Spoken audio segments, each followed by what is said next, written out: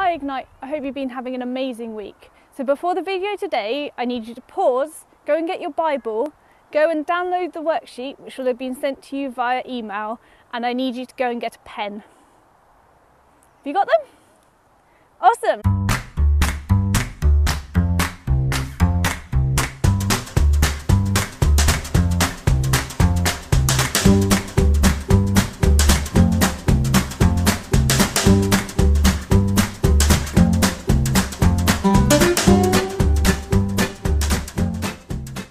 Doesn't eat nuts and honey. Did you take this?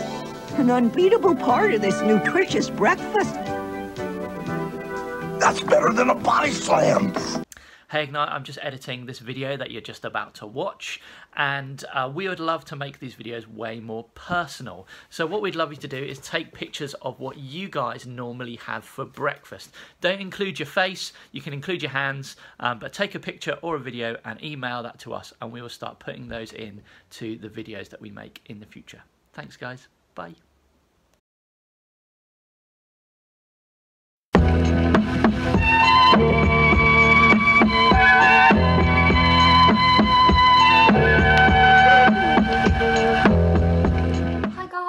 So it's now time for us to spend a bit of time with God and worshipping Him.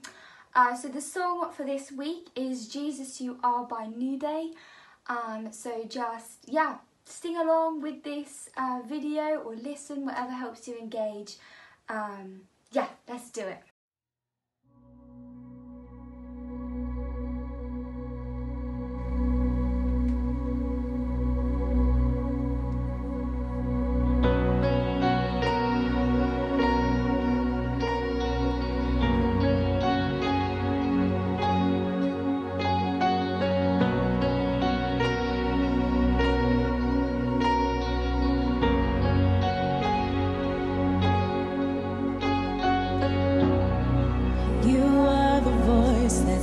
Light into darkness. You are the one who exchanges our hearts. You are the love where I thought I was loveless. You are Jesus, you are. You are the calm in the midst of the storm. You are the hope to a world without hope. You are the joy, you my comfort, my own. You are Jesus, you are Jesus.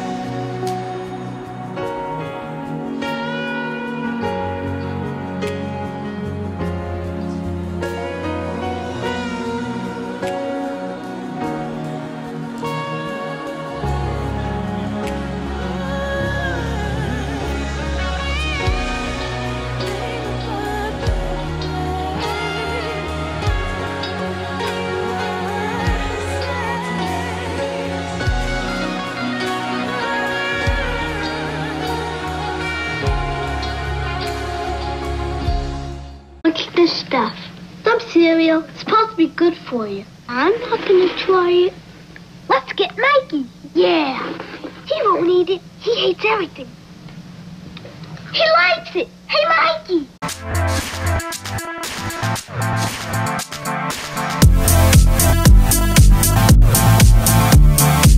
So today's Leaders Challenge is to see who can move most cereal from one bowl to another using their face.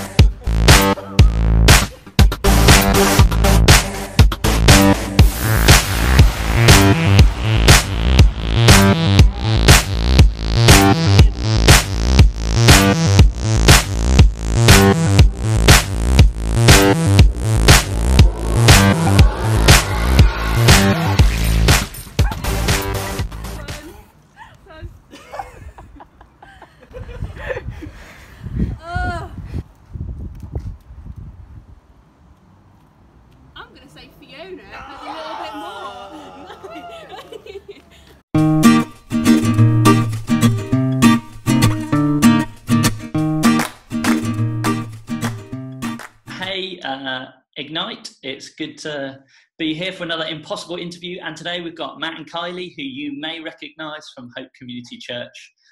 So they're both wonderful, amazing people. They're the parents to Eden, and they're both on staff here at Hope Community Church. And so do you want to just say hello and tell us a little bit about what you do, and then I'll ask you the first question. Hey. Hi everyone. So I'm Kylie, so I am the operations manager at church, which means sorting out lots of exciting and not so exciting things. Lots of organising things. So yeah, that's what I do at the moment. Yeah, and I'm Matt, and my main job is raising a 2-year-old daughter, but my second job is in charge of all the media at Hope. So all the digital services and Sundays, things that we do on Sunday, I'm in charge.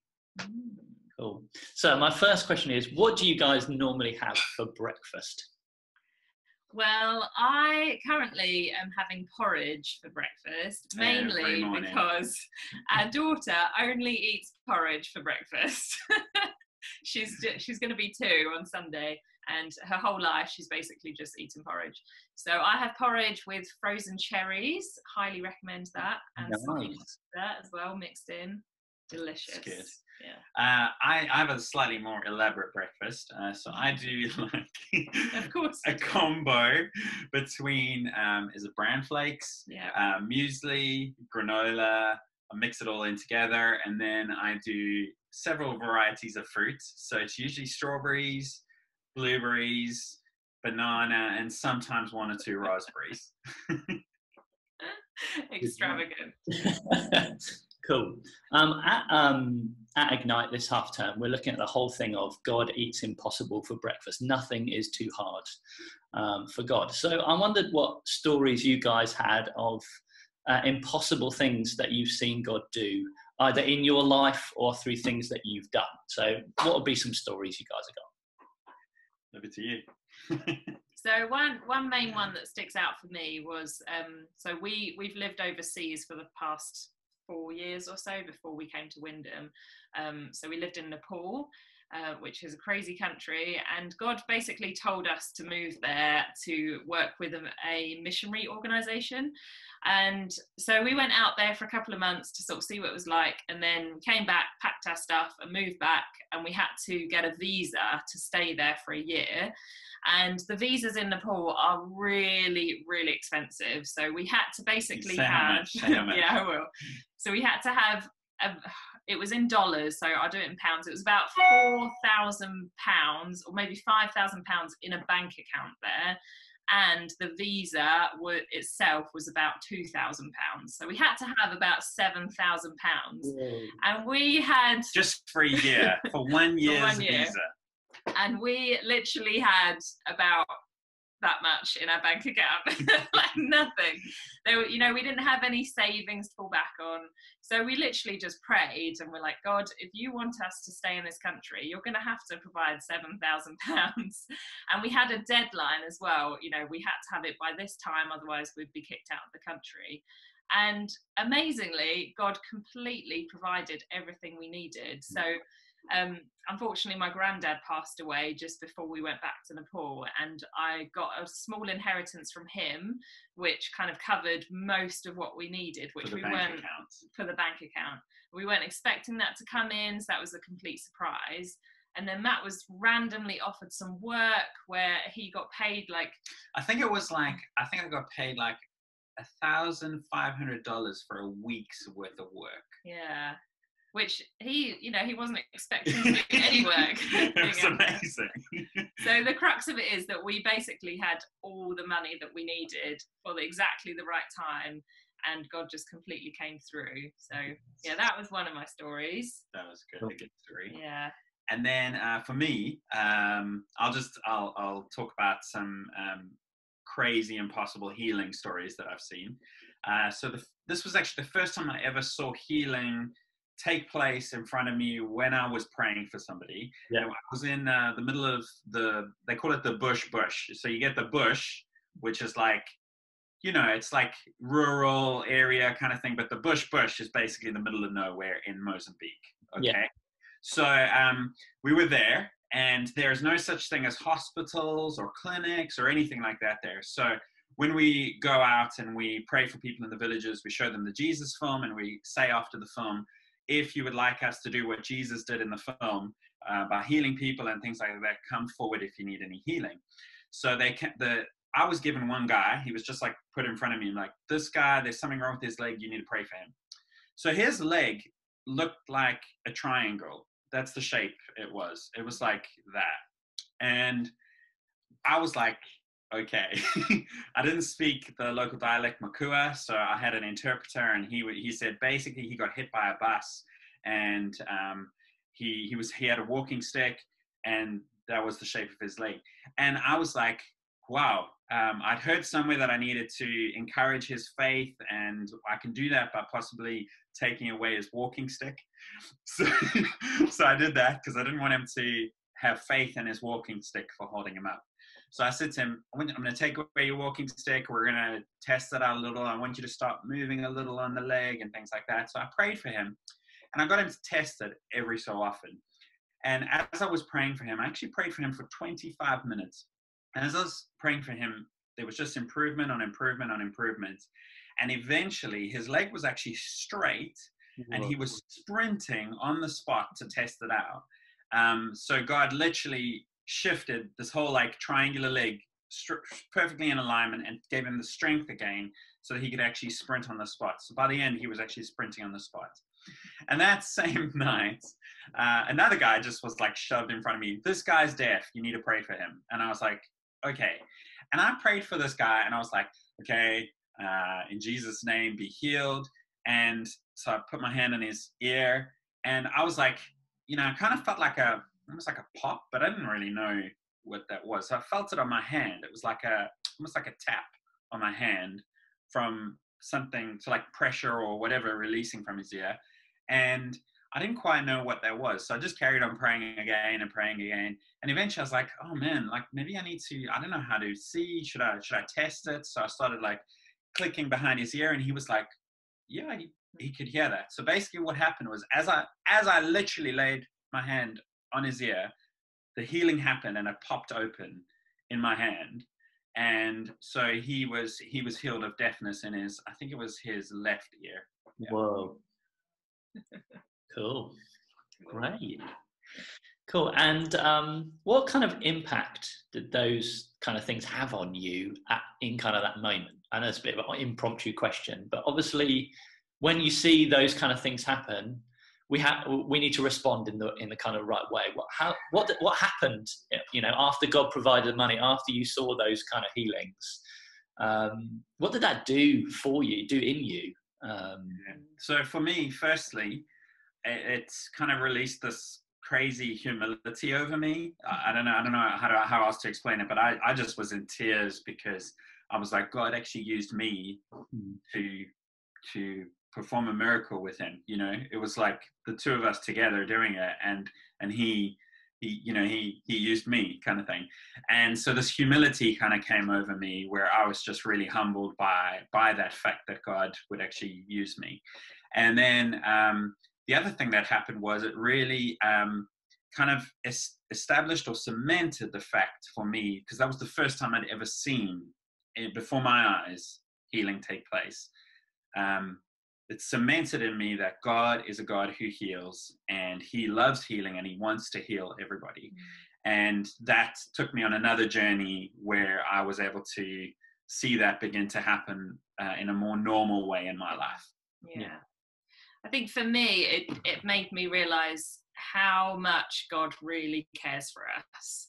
You know, we have such a small mindset of, oh, I really need this money.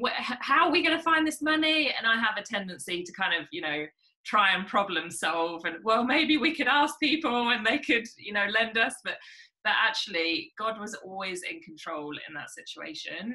And he was just saying, do you know what, you're my kids, and of course I'm going to bless you with this. Of course I can handle this. I have called you to this place, so of course I'm going to take care of it.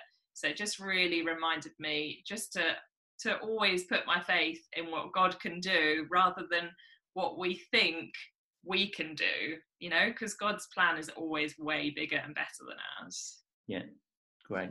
And so just to kind of finish off, what would be your one kind of top tip, and feel free to have one each, just for young people who want to see God do impossible things in their life and through them, what would your encouragement to them be? So for me, I would say never give up until you see the reality of God's kingdom in your own life and in situations. So never give up praying for sick people. Pray 100 times, 200 times, whatever it takes, until you see your first healing. Because that God kind of really enjoys that kind of tenacity in his children. They never give up, you know. And I would say take a risk and step out, because, you know, with the financial story, if we hadn't have gone to Nepal and waited on God for the money when we were there, then we might still be at home now, just, you know, waiting. So if you're going to wait for God to see the miracle before you step out, then like that's not the point. That's not what God wants. He wants us to step out and take a risk, and in the stepping out, he provides, and he really just shows you the impossible. Yeah, and just to have another little layer of that is, whatever God tells you, so if you hear him and he tells you to do something, he will always make provision for it in whatever way is needed. So just step out. Once he's told you to do something, just go ahead and do it, and you'll see things will begin to change. Cool. Thanks, guys. Thanks for your time, and hopefully see you soon. Take care. Thanks for having us. Thank you. Cheers. Bye.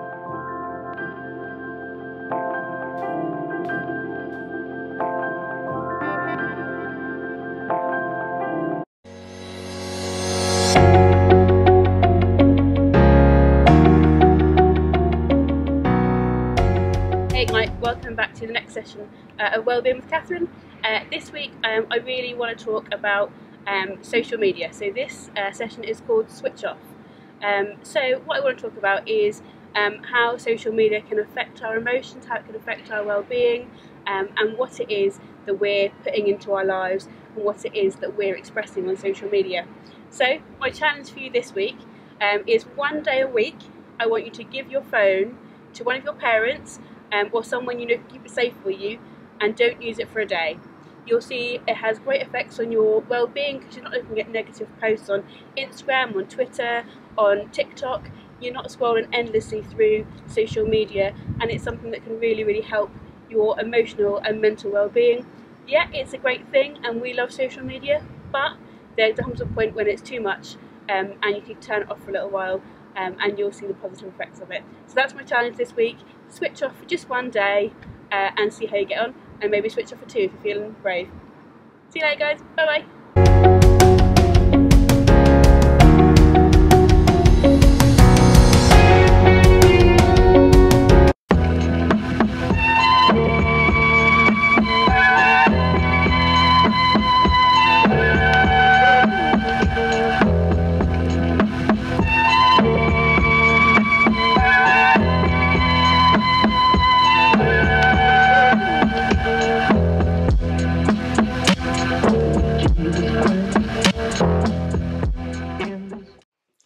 Hello guys, it's a privilege to be able to come to you today with a teaching in our series of discussions on the impossibilities that God eats up for breakfast. And for today we are in Exodus chapter 14, discussing the miracle of the crossing of the Red Sea. So why don't you hit the pause and take time to read the passage and just come back, and then we'll pick up our discussion from there.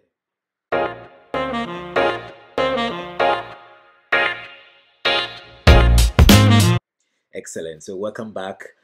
I'm sure you enjoyed reading that passage. I think really this is one of the greatest accounts in terms of God's acts in the redemption of his people from tyranny in Egypt, in captivity to Pharaoh and his people, in finally setting them free from the Egyptians. I like what God says in verse 14, telling the people and Moses that you don't need to do anything. Just be calm and trust in me and see the salvation of the Lord. And then he adds that the Egyptians that you see today, you will see them no more. I love that. And we're trying to address 3 questions. First of all, what is the impossibility here? Number 2, why is it important? And 3, how should we live our lives in view of this impossibility that God has just eaten up for breakfast? So to the first question, I think you will all agree with me that from the time of creation till now, we've never heard of anyone attempt to part the sea or a river or the lake or a pond into 2 for anyone to pass through. It could only take the power of God to utilize the wind to turn water into a wall. And I like the bit about the story where we are told that they walked through on dry ground. You know, I would have expected that by the time God parts the Red Sea, that, you know, the place would be so muddy and they would make a mess of themselves. They would, you know, have to take a long time to cross because it's a muddy paddle and all that. But we don't see anything like that. It was dry ground the instant God separated the waters. And he even asked them to pick up stones as memorials for their children's children about the power of God that sets them free from slavery. And I think we begin to appreciate also the impossibility of this feat when we remember the army of Egypt that was pursuing these guys. We are told that Pharaoh selected 600 chosen chariots to pursue these guys. And you got to understand, Egypt was very skillful in the use of chariots. They had lots of horses and lots of chariots, horsemen who were skilled in the riding of these chariots. And if you remember, if you read your Bible carefully, you realize that anytime the people of Israel were in trouble and they were attacked by other nations and they needed help, the first option was to go back to Egypt. I think in one of the accounts in Isaiah 31 or so, God was not happy with them, and God asked them that the Egyptians, are they God? Are they God? He said the Egyptians are man and not God, and their horses are flesh and not spirit.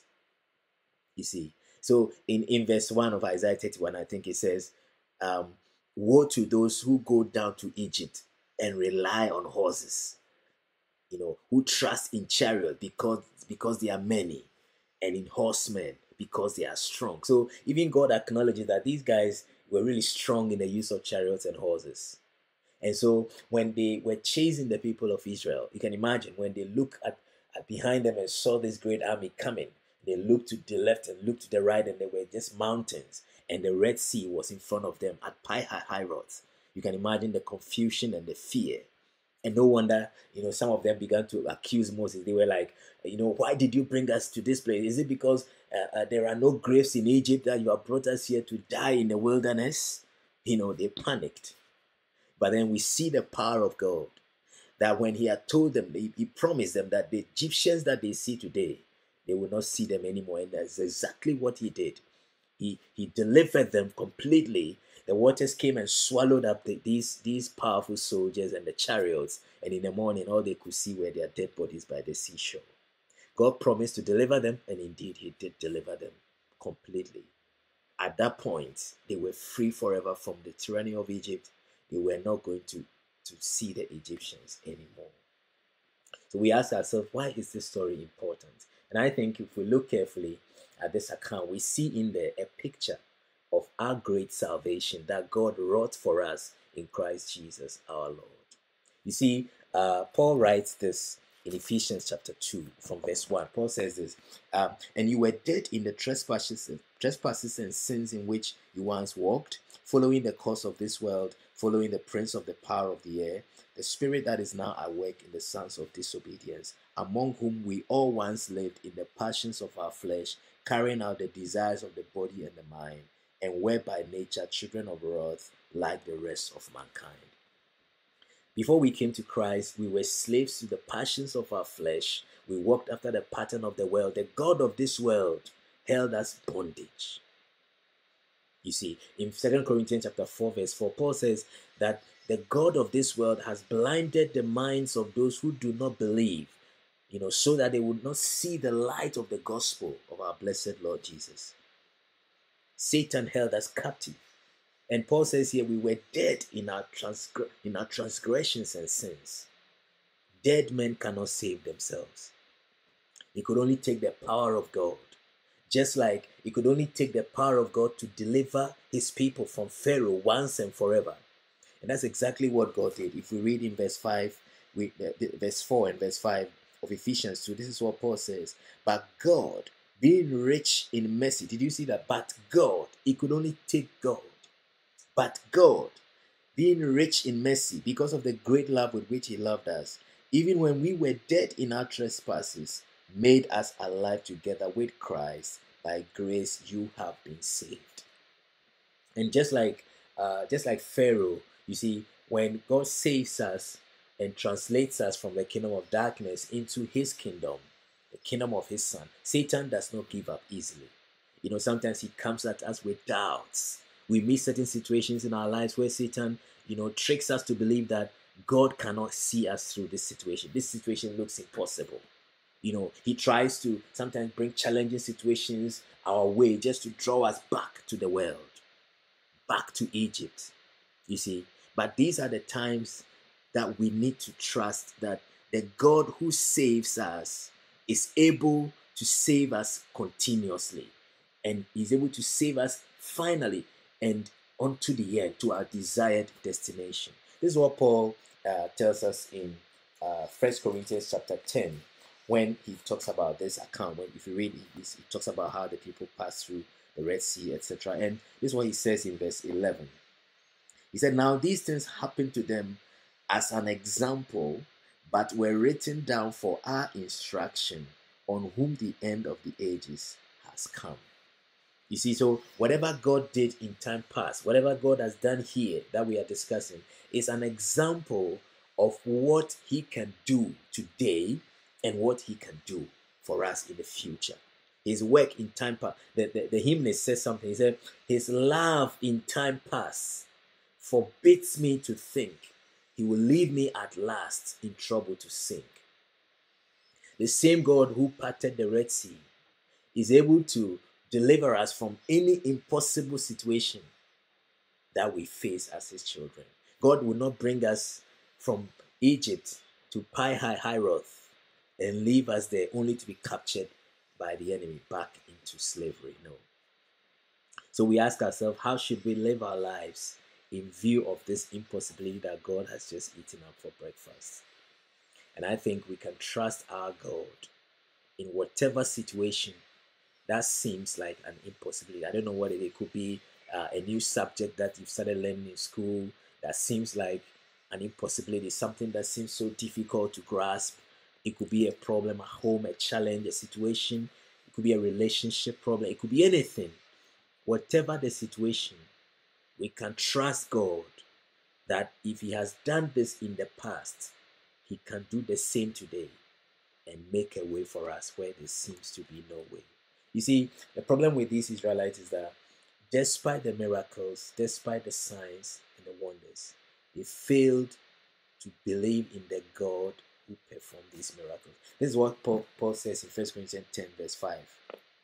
That nevertheless, with most of them, God was not pleased, for they were overthrown in the wilderness. What a sad testimony. What a sad conclusion. And you read, if you read Exodus 15 downwards, you see that the people continue to doubt. When they reach a place called Rephidim, they were hungry and they started doubting, started complaining. They reach a place called Massa and Meribah. They were fighting Moses that they want to go back to Egypt because they were not getting water to drink, etc. We should not be like them. We can look upon the miracles of God here, what we're discussing about the impossibility He eats up for breakfast, and trust Him completely that He is able to save us to the uttermost who come to Him through Christ Jesus. Friends, let's continue to trust God, even now when everything seems uncertain with this situation that we currently find ourselves in, that God will not bring us to 2020 only to leave us to perish. He will see us through to the very end. Let's trust Him, come what may, and He will always come through for us. God bless you, and see you again next time. Bye-bye. Now you can have adventures with Sugar Bear in your own backyard with your very own Sugar Bear toy. It's free on specially marked boxes of Super Golden Crisp or by mailing in the certificate.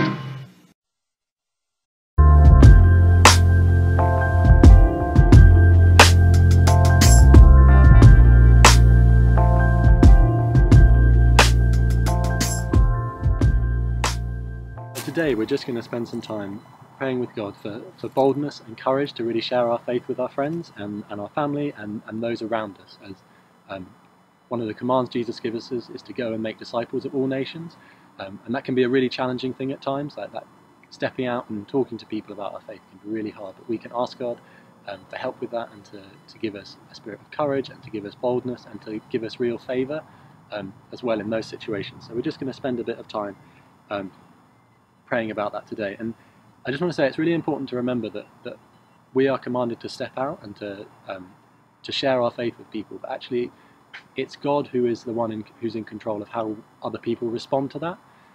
If we step out and share with someone and it doesn't make any difference to them, that's fine. Like, you've done the right thing, you've done a really great thing by stepping out, by sharing. That's what you're commanded to do, and we can just leave the rest of that with God, and He'll work in His timing how that person may or may not respond. So just there is no pressure on what kind of response you get, but actually the stepping out is the thing that's really important here.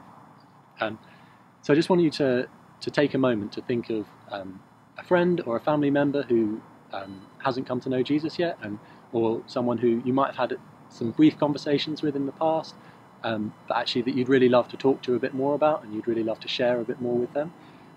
So just have a think about that person, and maybe if you can find a picture of you together or of them or something like that, just to kind of help jog your memory. And it might be really helpful this week just to either print that picture off and pin it on your wall or on your door, or perhaps set it as a screen on your phone and something like that, just so you're always reminded that actually I really want to have that conversation with that person. I want to talk to them. God, please help me with that.